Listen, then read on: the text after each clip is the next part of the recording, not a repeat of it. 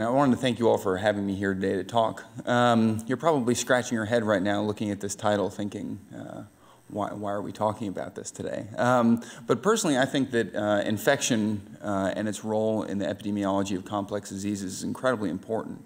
And furthermore, for this crowd, the interaction between viruses and environmental toxins is well illustrated since 1936 when Rouse figured out that malignant carcinoma had a synergistic interaction between coal tar and sarcoma virus.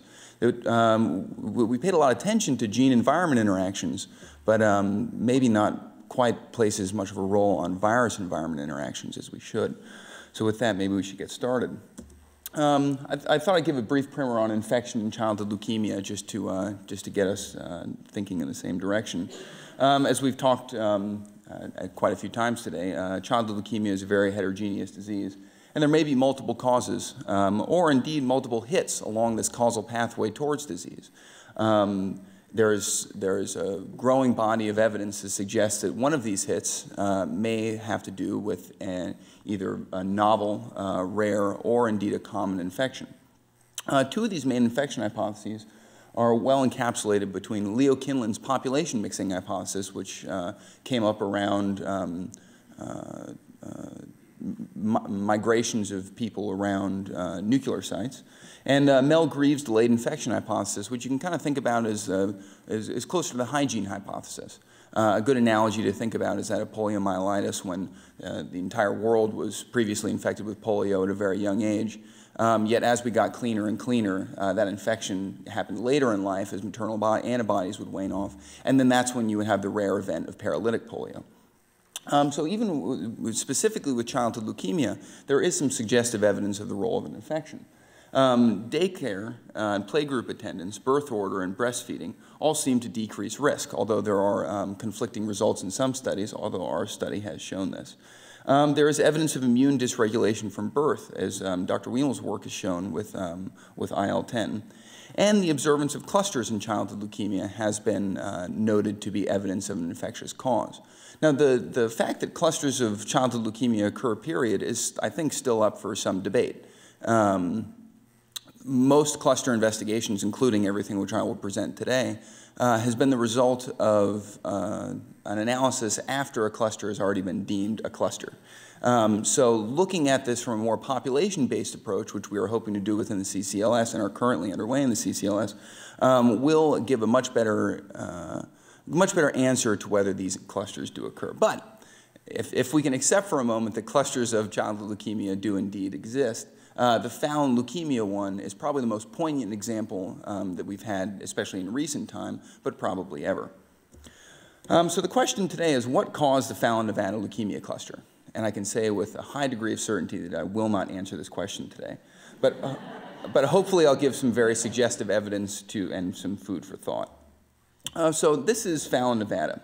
It lies about an hour east of Reno or Carson City.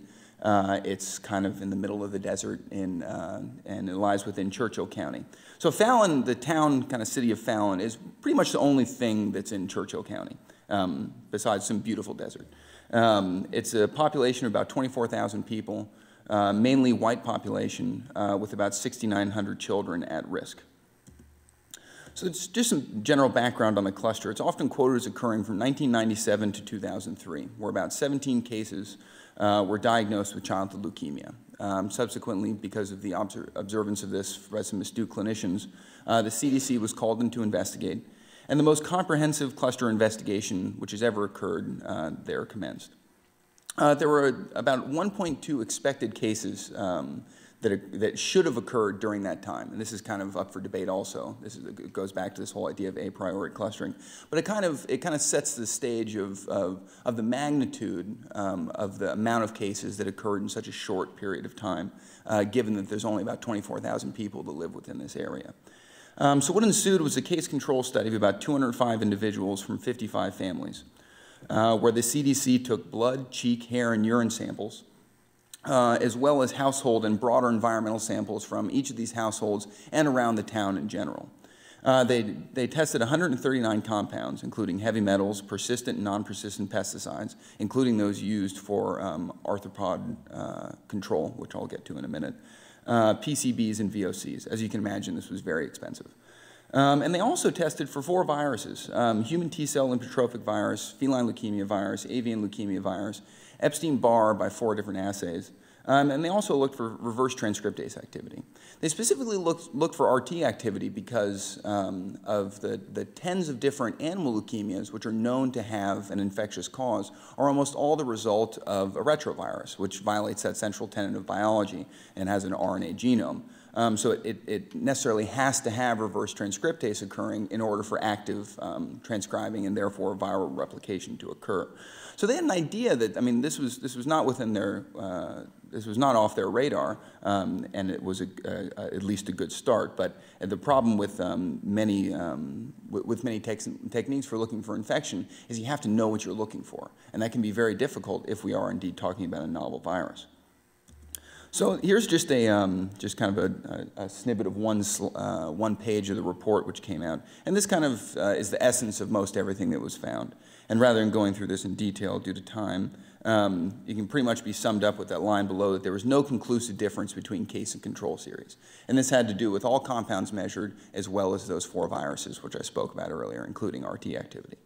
There were some noteworthy things in that both in the case of control series, there were elevated levels of both tungsten and arsenic. But in terms of the case control comparison, pretty much nothing was found. So that's where we're left. And what do? So you have 17 cases of childhood leukemia, a town which is very upset about it. And excuse me, essentially no answer. And that's how we came to approach this. So money had been set aside by the state of Nevada and the feds to take some reanalysis of the Fallon leukemias and to see what we could learn, what may have been missed, and what maybe could be used going into the future for any future cluster investigations. So we started by asking the question, what makes Fallon different? As I stated before, the demographics for Nevada were quite standard for northern Nevada. It is an isolated rural community, which maybe play into this role of population mixing. It also harbors a very large Navy base, which has a bunch of people which go in and out of it. It's a naval air station, and they distribute soldiers to various parts of the world. It also happens to have a very active and large 50,000 hectare flood-irrigated farming activity within the town. And this is because it resides in a natural geologic sink.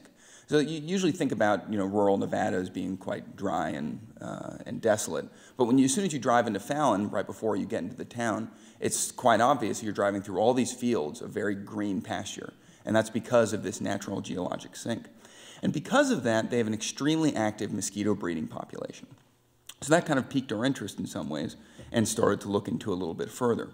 So what we found was that in 2004, this is after the cluster incident, I'm going to state this twice to make sure we're not drawing any inference between West Nile virus and childhood leukemia.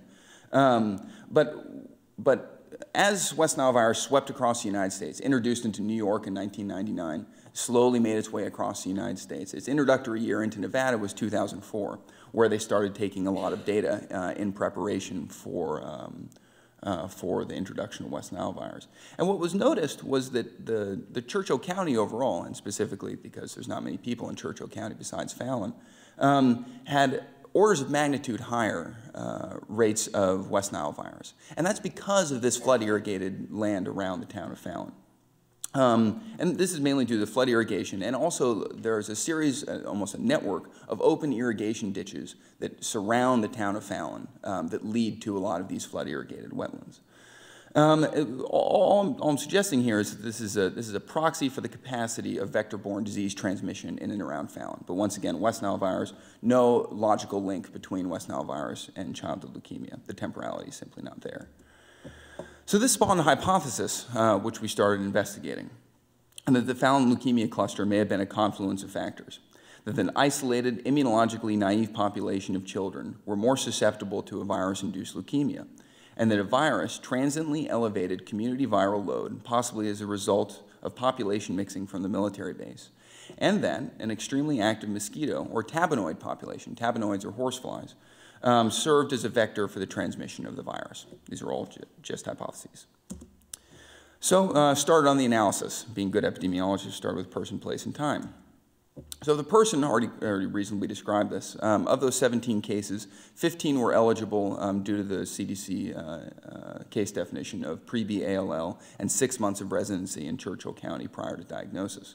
There was a mean age of 5 years, which was not outside the normal range for childhood ALL. And Dr. Wiemel's genetic analysis showed nothing beyond normal childhood leukemia anomalies. And the CDC questionnaire left no association between case and controls. So that's pretty much our person. What about time? It's quite clear that the cluster window of 97 to 2003 is overly broad, where we can see that 9 of these 15 cases that met the case definition were diagnosed in 2000. If we ignore this, this almost outlier of our case occurring around 97, we can see that it's almost a very classic epidemic curve with this peak occurring in 2000. And that there's the possibility of a seasonal trending to this. When you see the majority of cases occurred during midsummer, although we're not talking about many cases here, so it's difficult to draw any inference out of that. So what was also happening at that time at that same place? I know I mentioned the military base earlier. So we were able to extract 21 million records from a TRICARE database through a Freedom of Information Act request of the 10 years surrounding the cluster period. We used ICD-9 code 40200, which was incident childhood ALL diagnosis, and noted a military-wide increase of childhood leukemia, specifically ALL, from 1999 to 2000. And you can see we have all branches presented here: Army, Air Force, and Navy. Marines don't get their own branch, oddly. And the combination of those on the black line. Interestingly, also, there's a secondary peak around 2004, which some have drawn some curiosity to with normal cycling of infectious dynamics. There is some caveats to this, though. We did not request a larger amount of data, say 20 or 30 years, so it's very difficult to draw much inference out of this, except for the fact that during this 10-year period, this 99 to 2,000 year time frame had the largest incidence of childhood leukemia. And also keep in mind, this is military-wide. So this is the entire world of military dependence. So this is not just United States specific. So what about place? These are the locations of the occurrence of the 15 cases that occurred in and around Fallon. They've been jittered slightly and enlarged just to maintain confidentiality. But we can see that one case, and this is what is designated off to the side. By the way, this is remotely sensed satellite imagery that deals with the refraction of light off the surface to designate different land use types.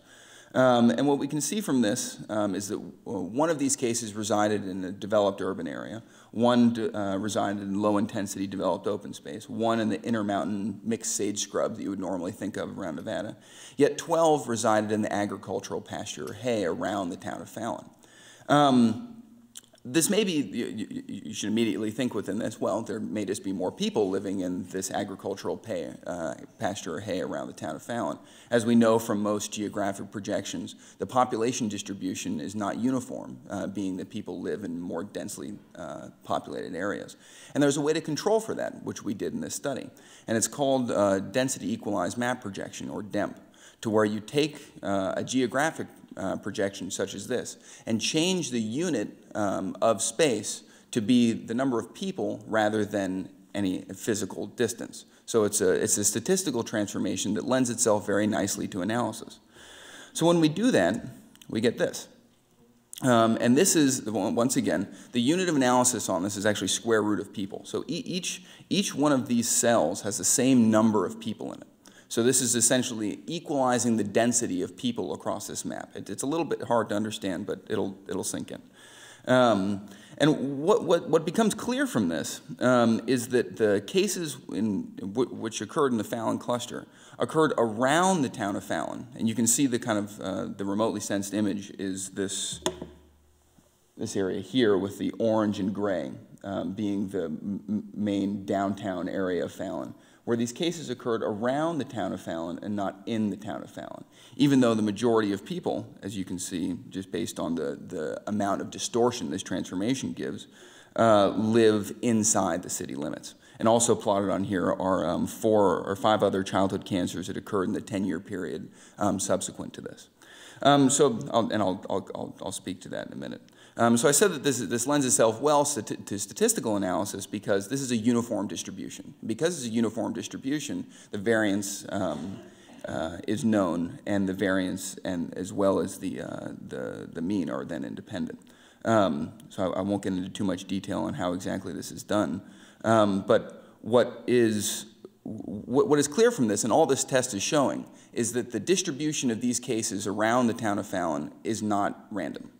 That's all it's saying. It's not saying anything towards the shape, but if it was completely random, it would follow directly up this 45-degree line. So another way in which we can test this, this is where we worked with the Nevada Cancer Registry, was to use all of the adult cancers that were diagnosed during the 10-year period after the Fallon cluster. And this was used because of the cancer registry there got the SEER gold standard for that time period afterwards. So we thought this was better data than the actual data during that cluster period. When we do the same statistical test, we get a very uniform distribution showing that the adult cancer cases were randomly distributed around and in the city of Fallon. One last thing we looked at in terms of place was the occurrence of sites in which the vector-borne disease agency of Churchill County were able to trap mosquitoes. Now, a very important caveat I want to state up front was these were not sampled randomly. These were sampled in places in which the vector-borne officials were able to trap mosquitoes, and they were also placed in places which they knew that they could get mosquitoes. So there's a certain amount of bias here. But as you can see, that all we're saying here is that this is a proxy for mosquito breeding habitat and showing that mosquitoes are indeed around the town of Fallon and not in the town of Fallon. And for those same reasons, we did not want to perform a statistical test, although there is very little evidence of difference between these two distributions. So this may sound a little crazy in some ways, but the evidence for specifically retroviral transmission in arthropods is quite strong. It's been known for quite some time that equine infectious anemia, whose primary transmission route is through horseflies. And the horseflies, literally, this is a mechanical transmission to where the horsefly lands, and you've probably all been bit by them, and it hurts as they take a little chunk out of your skin, flies over to the next horse, takes another chunk. And even though the virus is exposed to air, it's still stable enough to be able to transmit it. That is the way in which equine infectious anemia is transmitted. Murine leukemia virus has been observed to be transmissible between mosquito bites, as well as bovine leukemia virus is transmissible between both mosquitoes and tabanoids. And many experts on bovine leukemia virus suggest that that is the primary route and the reason why 100% of large cattle herds are infected with bovine leukemia virus. And there's some suggestive evidence that HTLV may have the propensity to be transmitted by mosquito. So interestingly, while we were working on this, there had been no previous work on what is the viral makeup of mosquitoes. It's actually a very difficult question to ask in some senses. So lots of electron microscopy has been done to grind them up and look inside, and sure enough, you see lots of viral packets. But identifying what those are is a much more difficult task until our invention of metagenomics. So this year was the first time in which 3 mosquitoes have been ground up in San Diego County, and then basically just sequenced, reassembled to look for known virus. And it was absolutely fascinating what they found. This is about a half list of what Wilner's team found, in that they found a variety of viruses, including human papillomavirus, which is quite interesting. We've known since 1954 that papillomavirus can be transmitted between rabbits in the wild by mosquito. Once again, no suggestion of childhood leukemia, but it is fascinating they're finding human papillomavirus within mosquitoes. And also, I think of note, especially if we're talking about very common infections and the relationship to childhood leukemia, are the variety of tortinoviruses or aniloviruses, which have also been found in mosquitoes. Now, keep in mind, this is only 3 mosquitoes with the first and only metagenomic study done. But aniloviruses are fascinating. They're probably our most common human virus. We all get them within our first few months of life. Multiple infections are possible. Multiple infections with multiple genotypes are possible. And we produce lifelong viremia of these very common infections. Furthermore, they're incredibly diverse, and no one really understands why these viruses are so diverse, especially if they're truly non-pathogenic. So that in itself is interesting. So just kind of to wrap up here. This is just an observational study, but the concordant increase in military childhood and ALL suggests a possible induction of an agent. The rural isolated population may have been very immunologically naive, and that the spatial analysis suggests that there's a non-random etiologic driver at work, and that's all we can really draw from that statistical test. Furthermore, the observed annulus of cases around Fallon either suggests that these children may just be further immunologically naive. They may be more isolated around the town, although that doesn't quite bode with me as well. Or that there may have been vector-borne transmission of this causal agent. And that causal agent may not be a novel virus. It could be a very common virus. And that these children may have been predisposed to an infection-based leukemia due to some other factor. So this is suggestive of a role of an infectious agent in the etiology of childhood leukemia. Just suggestive, but it's an interesting one. But I think the most important thing that should come out of this, and the whole point of the research in general, was that future and cluster investigations should closely examine the role of an infectious agent, because it's very difficult to explain space-time clustering that is not persistent over time, that does not have to do with an infectious agent. So we're not quite stopping there. We do have some next steps regarding Fallon. We're going to use some of these new metagenomic techniques to look for both novel and known virus within a few of these samples within Fallon. We're going to be able to compare some pretreatment and remission samples for these Fallon cluster cases. And we're also continuing a very similar line of study within the California Childhood Leukemia study, where we'll be able to use 16 years of residential history from this population-based cohort. And that's a very important question in trying, or a very important data set in trying to answer the question of whether spatial clusters, space-time clusters of childhood leukemia are occurring on a much finer or greater scale using a population which is sampled without any a priori assumption of clustering. And we're also going to be using some of the CCLS samples using the same metagenomic techniques to look for novel and known virus. So a special thanks to our collaborators and those who helped us in funding this, and thank you to you all.